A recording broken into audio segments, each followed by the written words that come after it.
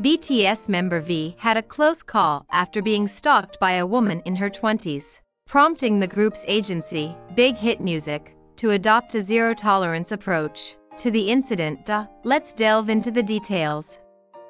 On the 27th, an official from BigHit Music confirmed to Star News about the police investigation into the woman in her 20s who stalked V, stating, "It's true." They further added, "We are taking a zero-tolerance approach to stalking crimes that violate an artist's privacy and threaten their safety."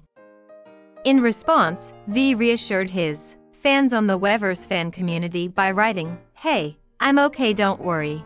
On the same day, the Gangnam police station in Seoul announced that they are investigating a woman, referred to as Miss A, on charges of violating the anti-stalking law. Miss A reportedly waited outside V's house around 6:30 p.m. on the 26th and followed him into the elevator of his apartment complex. When he arrived inside the elevator, she attempted to engage V in conversation and handed him a marriage registration form, among other stalking behaviors. Upon receiving a report from the security guard, the police identified Miss A as the suspect using the personal details on the marriage registration form. Investigations revealed that she had previously visited V's residence multiple times. The police decided to impose an emergency protective order, prohibiting Miss A from approaching within 100 meters of V or contacting him through calls or messages. Last month,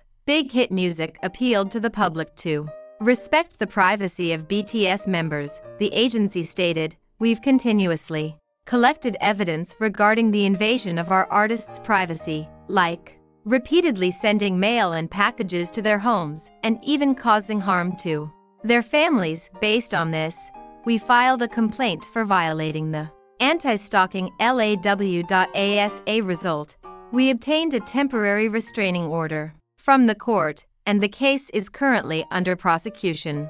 Furthermore, they emphasized, "We will continue to adopt a zero-tolerance approach to stalking crimes that violate an artist's privacy and threaten their safety."